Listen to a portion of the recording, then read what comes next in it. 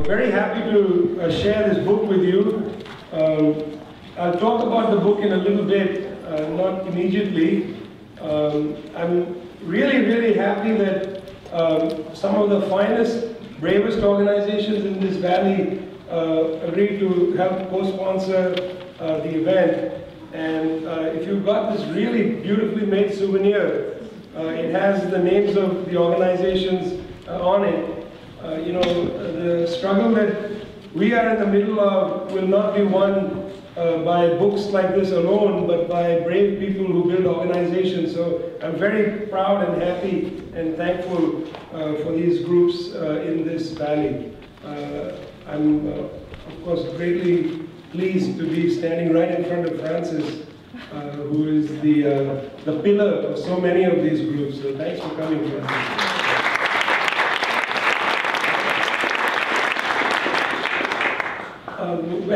When I thought about how to present this book to you, the immediate thought was that we'd have people read from the book. And rather than have me read 6 pieces from the book, which would be appalling, I'm very happy to have some of the brightest lights in this region share the words from this book, you know, for us, to us, bring them to life.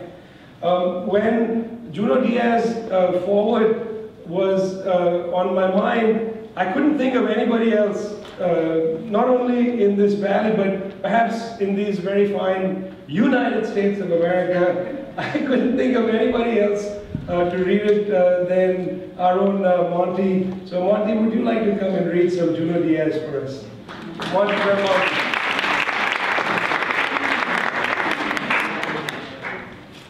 I'm totally humbled to be here in this company, and I'm humbled that Vijay would ask me, and humbled to be here in the presence of the pillar, Francis Crowe. Vice Pillar Paki Wieland, I believe, is running for Vice Pillar. From Forward, Americans Are So Deranged About Palestine by Junot Diaz. I grew up in the 80s in central New Jersey, and every single kind of colonial settler calamity was present in my community. I was friends with an Irish kid, the only white kid in our community, and a hardcore Irish Catholic, Republican. His family used to pass the hat around in church to raise money for the IRA.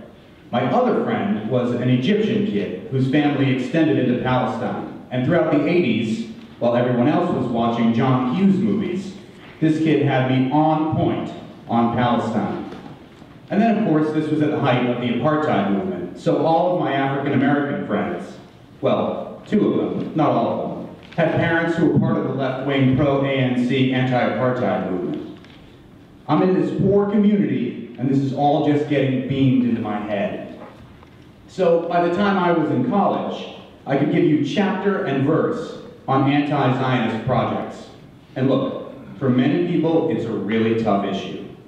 It's like we've kind of gotten deranged so that there are certain areas we can't discuss. And of course, the situation in Palestine is an utter taboo in this country.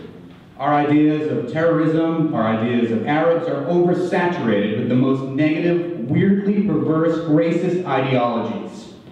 I can't even turn on the news for 5 seconds without hearing the most racist shit about Arabs or Muslims. And so in that kind of atmosphere, it's just a shouting match.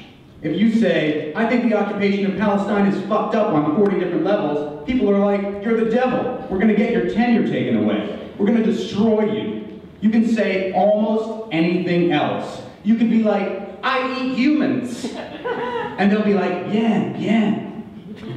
On the basic level, if you're occupying other people's shit, guess what? You are fucked up. That's that. And that's a tough thing for people to stomach. Because we live in a country that's currently occupying people's fucking land.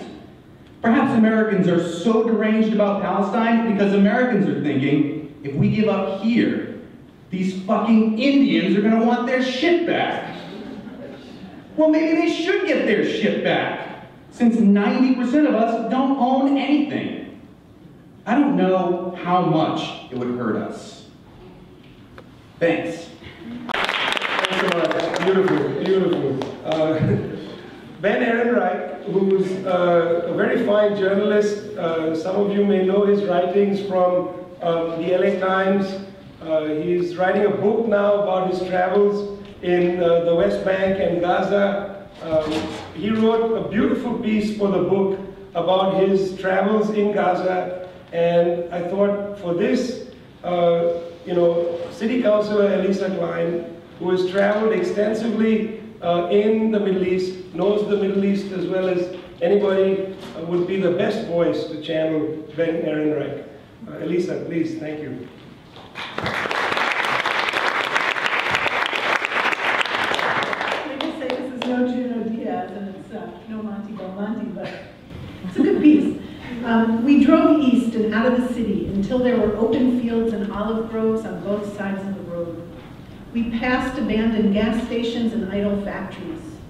Muhaddam Fuad worked on a small plot of land, turning over the soil with a short-handled hoe. He wore Adidas track pants, the knees dark with dirt. His wife sat cross-legged on the ground a few yards away, a child in her lap. Fuad had owned a house near here, he said, but the Israelis bulldozed it on the second day of Operation Cast Lead in December 2008. More than 3,000 Gazan families lost their homes in that brief and one-sided war. 13 Israelis and 1,400 Palestinians, mostly civilians, were killed. Since then, Fuad and his family have lived in a mud-walled hut. His wife was pregnant. The land he was tilling wasn't his. He was paid 20 shekels a day to farm it, he said, a little less than $6. He used to work in the tunnels and made nearly 4 times as much. The child stood at Fuad's feet, sucking a finger and clinging to his leg. Fuad smiled.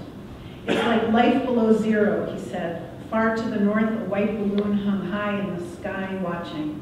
We got back in the car and drove east towards the buffer zone. On the other side, in Israel, the fields were furrowed with crops, but here mainly grass and yellow wildflowers grew. The land that Muhammad al-Dabba was farming was a rare exception. He was an older man, dapper in a brown vest and gray button-down shirt. He smoked a cigarette in a wooden holder, picking at the spines of a paddle cactus with his free hand. In 2009, Israeli planes dropped leaflets warning Gazans not to come within 300 meters of the border fence. The IDF, the flyers promised, would eliminate anyone who will be found in the zone. Since you are warned, no excuses are accepted. The UN estimates that 30% of Gaza's arable land has been lost to the buffer zone. During the last war, the buffer zone expanded to comprise 40% of the entire Gaza Strip. Israeli troops shoot on a daily basis, al-Dabba said, as if he were talking about the weather. It depends how close we get.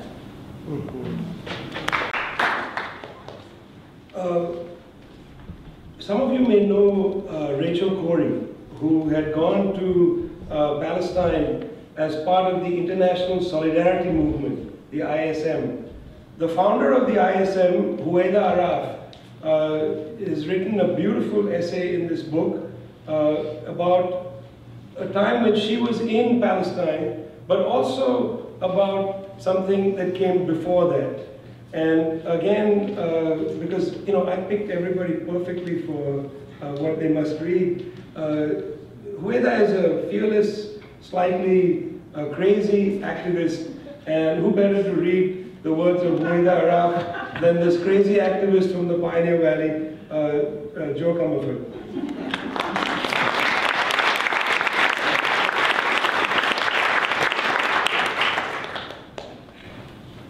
I'm also honored to be here and honored to read this beautiful passage in such a beautiful and important book.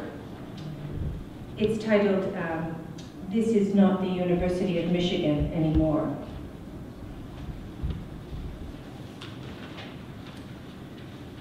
Back in May 2002, a few weeks before I was due to get married, I led a group of internationals through the empty streets of Bethlehem under curfew and siege.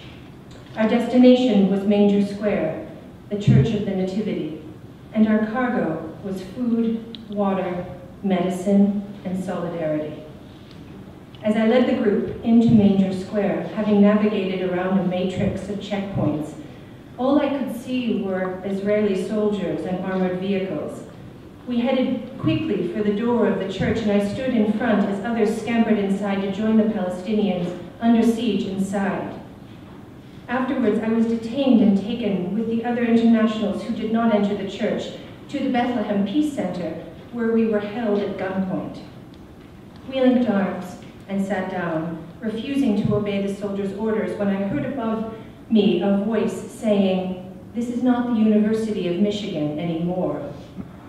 I looked up and it took me a minute, but I recognized the officer looking down at me to be a former Jewish classmate with whom I had challenging but friendly political conversations in college.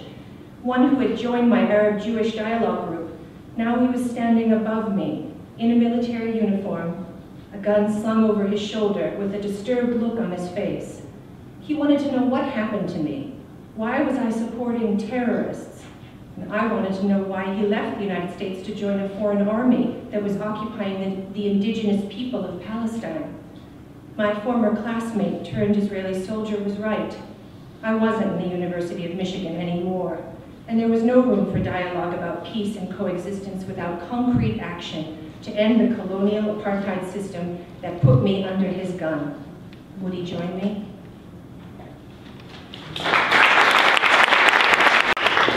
Initially, I thought that I'd talk about the book right now, but I think it might be a good idea to have the readers read right through, and then I'll talk about the book, and then you can ask some questions, perhaps.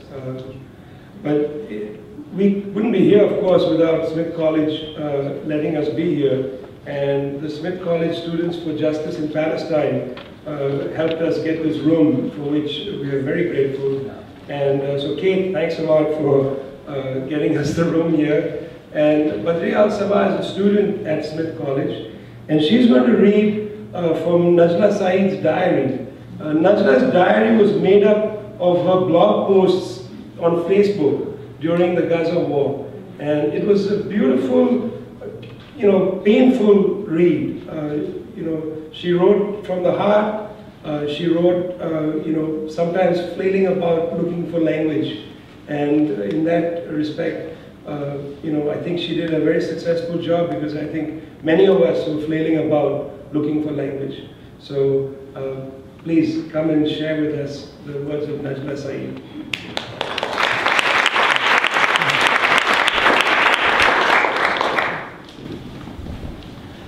July 21st.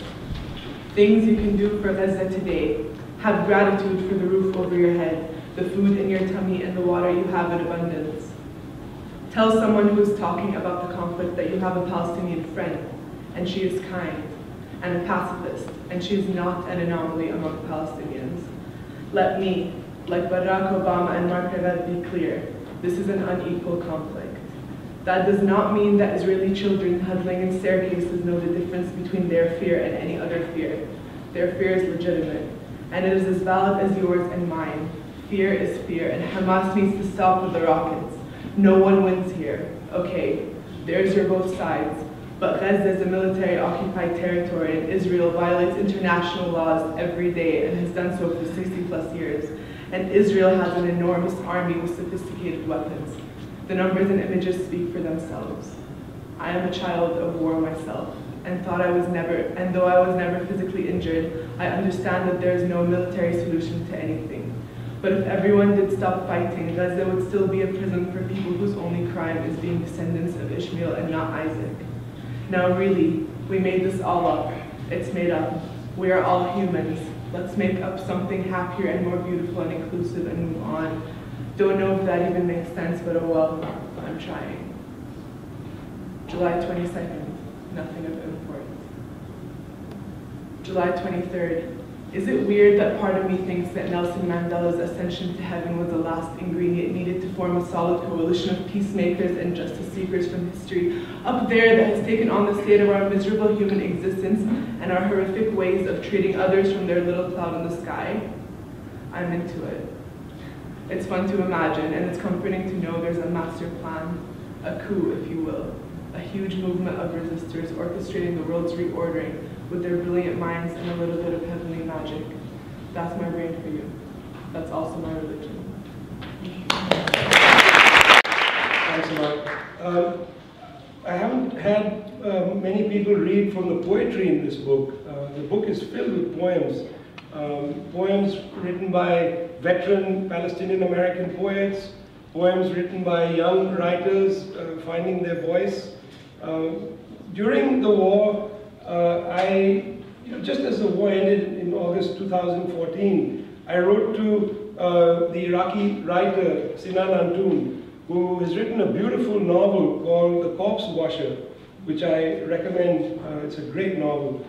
Sinan, is a poet of great sophistication. He won an award for his translations of Mahmoud Darwish, and I asked him to produce something for the book. He wrote very fast and then said, I'm having a great difficulty with the end. And when he produced the end, it was stunning. So to help us read and share and feel the music of Sinan Antoon, I'm happy to have from Jackson Street School, Kim Jarol and her daughter Yamila Jean, who has spent a great deal of time in Egypt, in Jordan, in all those beautiful places. Please.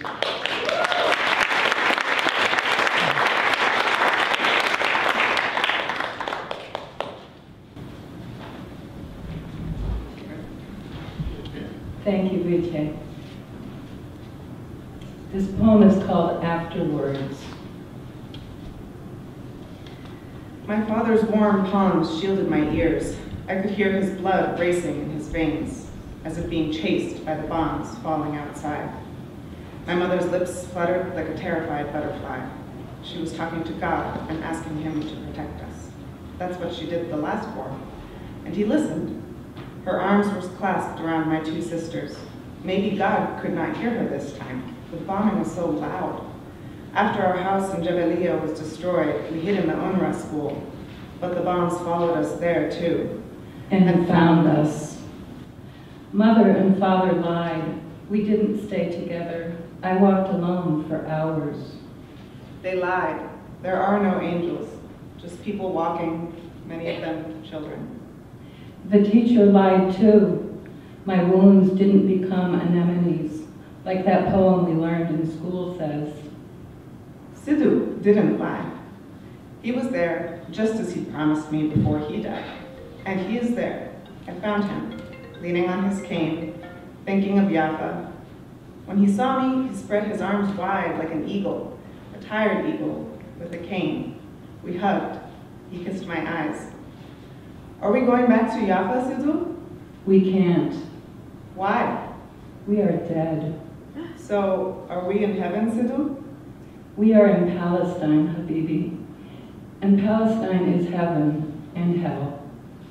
What will we do now? We will wait. Wait for what? To return. Thanks a lot. That was beautiful. So, I'm so happy. By the way, thank you everybody for reading from this book. It means a great deal to me. I hadn't actually planned to edit this book, and I didn't want to edit a book like this, except that when the war ended last year, it seemed that once again there was going to be amnesia. And what was going to be forgotten was not merely the bombing, merely, the devastation, but what was going to be forgotten is that that nationality undergoes dispossession daily. There is a daily dispossession. This is not something that happened in 1948. This happens every day. So I wanted to capture emotionally the sense of that pummeling that now seems to happen every 3 or 4 years to Gaza. There's this periodic and almost legal destruction of a part of the world that has come to symbolize the largest open-air prison in the world. But at the same time, there's this everyday dispossession that takes place not only in the West Bank, not only in Gaza, but also within 48 Israel, and also among the diaspora. There is a sense of, I think, humanity that's always under threat. People with such inflation experiencing this feeling that Palestinians are terrorists. And therefore, that erosion of humanity, I felt we should somehow capture. And so, instead of having a book which gets into the argument, whose terms have been set by the occupier and its greatest enabler, the United States, instead of getting into an argument about which area should be for Palestinians, which area should be for Israelis, instead of getting into an argument about security and terrorism, instead of getting into an argument about history and things that are so well argued over on terrain that has not been set by the people who are occupied, instead of all that, I thought, why don't we just write a book from the heart and see where this takes us? Why don't we short-circuit the heart and the head and see if we come up with anything? I no longer wanted to get into those discussions, those debates, where, they're exhausting, they don't lead anywhere, and everybody's humanity gets, I think, lessened. In the sense that people who are on both sides of this, I think now, historic shouting match, neither side enjoys this. Neither side seems to find any gain from it. I'm not interested in that. I'm more interested in reaching out to a population, that is the American population, which I think has now come to understand that the one-sided single narrative that it's been getting from the media is not sufficient. That in order to have a richer understanding, you need to hear other people's voices. Now, there are many books of Palestinians telling their story. And somehow, for whatever reason, perhaps because of the erosion of the humanity of the Palestinian voice, I thought it would be more adequate for an American audience to listen to Americans, Arab Americans, Jewish Americans, non-Arab Americans, non-Jewish Americans. I thought Americans would be more likely to listen to Americans and see Palestine through their eyes. And perhaps then they might believe some of the things that other people are trying to tell them. So it's not the question that I wanted to edit a book where there were no Palestinian voices, because I don't think Palestinian voices are important, quite the contrary. I did this strategically to bring other voices to the table in the hope that people who read and listen might take seriously things that the Palestinians have been saying for quite a long while. So that's the real reason why I wanted very much to have American writers. And we can talk in a little bit, but I want to say something about these writers. Some of these people are very famous and they have careers that they've made, and none of the people that I approached hesitated to contribute to this book. I find this to be remarkable. There is a real sea change in the United States where I think there is a new openness to listen to the details of events in the region. There's a new openness, and I think we should embrace this openness. It happens that the political class is unable or doesn't yet know that there's this new openness, and the political class is still ready to be bullied by the lobbies, by the Israeli government, by this and that and the other voice. And that's the political class. And in time, I think, this sea change in the country is going to have an impact on the political class, but that time is not now. Because that political class is utterly deaf, stone deaf in any event to what the population believes. Many of you marched against the Iraq War in 2003. The political class utterly ignored you. Many of us have for years warned about the power of the banks. The political class entirely ignored us. On this issue as well, despite the sea change, the political class is not going to take us seriously. We need to reach out to new audiences, to people who are not going to be immediately, I think, drawn to the narratives that we are talking about. And for that reason, we need to reach out to new voices and new writers to speak boldly, where previously they have been, I think, slightly cautious. There's no need to be cautious. A writer doesn't write sitting on their knees. Writers should write standing up.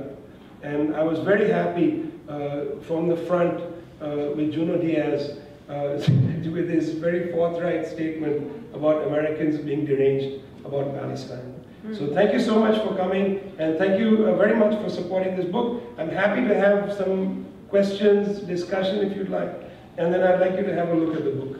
So please, let's have a few minutes if you'd like of discussion. You know, I think there's a very large group of the population, very large section of the American population that I think would like to see alternative views of events around the world. I think there's a large section of the population that has come to understand that the United States cannot win 7 wars, that the United States cannot keep enabling and supporting the militaries of Egypt and Israel and etc. and etc. You know, I think there are people who are fed up with that understanding of supremacy. I know that the Republicans, for instance, haven't yet come to terms with the idea that you can't win 7 wars. You know, they're going to run in this election with the view that you shouldn't just fight to contain, you should fight to win. You know, this is the Reagan legacy in the Republican Party. So you got to fight to win. So where do you win? Well, you have to win in Iraq, in Syria, in Libya, in Yemen, in Somalia, in Colombia, in Iran. You have to clobber the Palestinians a little more. In Russia, against Ukraine. I mean, it's apocalyptic. I think the Democrats, being the slightly weaker imperialist party in the United States, have had some understanding, and Obama, I think, is a really good example of this, that you can't win more than 1 or 2 wars, and maybe none. And so you back off, even from Afghanistan. So I think there's a broad public out there that would like to now hear other narratives, alternative ways forward in Afghanistan, alternative ways forward in Palestine. Unfortunately, the Palestinian case is a very dry case, it's arid. The pathways forward are not easy to imagine. You know, the classical pathway of the 2-state solution seems to have been eaten up by Israeli state policy. The occupation cannot continue without, the spiritual death of the state of Israel, and of course, the actual corporeal death of the Palestinians. And the 1-state solution is not possible for a large section of Israelis who would not want to live in anything that's not a Jewish state. And demographically, a 1-state may not be a Jewish state. But on the other hand, that third option is a beautiful option. Because, after all, the United States is also a 1-state.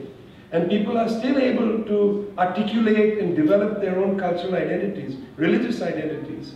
So I don't think there's a strict logic that says you need an ethno-nationalist state to protect, tradition or culture. I think multinational states are quite successful. So, I think there's a broad public that would like to have these conversations. But every time we try to hold these conversations, it gets closed down. And I think the day of the conversation getting closed down is over. Please. I'm not as hopeful as you are about the people that are waiting to hear the truth. Except I'm holding some cautious hope because of the Black Lives Matter movement. If they can survive whatever's going to try to crush them. And I think they know there's a connection between Palestine and it's parallel lives, really. So could you talk a little bit about that, I guess, what impact that might have on opening up discourse in this country? That's a great question, and there's a very fine essay in here by Robin D.G. Kelly, the African-American historian from UCLA, who, by the way, wrote the best book, apparently. I'm not a jazz person, but I'm told his book on Monk is brilliant. But Robin's best, most beautiful book is called Freedom Dreams. And in many ways, I think he's as optimistic as I am about the world, temperamentally. By the way, one's temperament is never always a reflection of reality. I'm generally an optimistic person despite the scum that surrounds us in the world. By scum I mean the ideas, not people. So Robin's essay is beautiful because he connects the Ferguson issue with Palestine and does it, I think, quite straightforwardly. He brings back ideas like national liberation. You know, these are not liberal ideas, these are very strong ideas about people's assertions for dignity. You know, right after Ferguson and of course after this last war, a group of Ferguson activists went on tour in Palestine. And one of the people who went with them was Mark Lamont Hill. And there's a video that you can watch of them, I think it's in Nablus, singing, you know, a civil rights song in the square in Nablus. It's a beautiful video. You know, there is a very well-worked consciousness now. There's been a return of the idea of indivisible struggle. That means struggles here are related to struggles elsewhere. And I just hope this idea of indivisible struggle doesn't merely become rhetorical. You know, you just need to chant these 6 slogans at every rally. It's a rally for healthcare, so we chant for Black lives and for Palestine. And you know, I don't think that's productive. I think we need to find concrete ways to approach these struggles. And in that regard, I personally find the BDS campaign to be the Boycott, Divest, Sanctions campaign to be a concrete way to get involved. And I think that many of the people involved with that trip and otherwise in the African American progressive community have been talking a lot about, you know, somehow finding links to the BDS movement. Now I have to also say that the government of Israel is very shrewd and has these very important campaigns that it runs among, for instance, African American religious leaders and others where they come on tour. You know, just as Black Lives Matter goes on tour, they also come on tour. And Robin writes about this other linkage from above, you know, and this happens in many progressive American movements, you know, movements such as, for instance, for gay rights. You know, there is what is known as, you know, homo-nationalism or pinkwashing, where, you know, the claim is made that Israel is the only country in the Middle East that supports gays and lesbians. So there are these very, I think, important things that the Israeli government is doing simultaneously to build international solidarity. One has to be aware of that. I think the question of people who, in the image I use in my introduction is, if you take a pillow and you suffocate somebody, you can't expect them to lie back and die. They will struggle. So if you take communities in the United States and you treat them with no dignity, when their grievances are not addressed at all, when, you know, they have hopelessness as the middle name of their children, and then you expect them, or you're dissatisfied with them not acting like liberals. It's an incredible assumption that people in power make, and it's the same assumption that people make every time there's a war in the Middle East. You know, why are the Palestinians fighting back? Well, when you put a pillow on somebody's face, they're going to try to kick you. And you can't assume that people who have been treated without dignity are going to behave in some kind of seminar discussion room. You know, liberals are made from a point of great privilege. Liberals are not made just by being born. Yeah. Since you brought up BDS, I read this morning that there's a bill that's being pushed through Congress by a Maryland congressman regarding penalizing anybody like college campuses that support BDS, as well as putting pressure on the European Union not to go ahead and follow through. If you can talk a little bit about this bill and how is it going to affect BDS? So, you know, again, this is not the first bill that they've tried to put forward. It's the first coming to Congress. There have been a number of other, you know, pushbacks, as it were, to delegitimize BDS. In Israel itself, there is, I think, a new apparatus to get people in trouble if they support the boycott in any way. I mean, there was an article written, silly article in Haaretz against Peter Beinart about whether he's going to get into trouble for talking about boycott of the settlements. Settlements are illegal by international law. The United States government sees them as illegal. You'd imagine then there should be no controversy over saying boycott settlement products, because that's what the European Union boycotts, or at least that's what the standard they've set is the boycott of products that are produced in settlements. For instance, my personal favorite, SodaStream. And so when this is the standard, how can an American congressman put a bill through the US Congress which chastises the Europeans for upholding the American standard? But this is the nature of American politics. It's absolutely abysmal. The logic is totally defeating to me.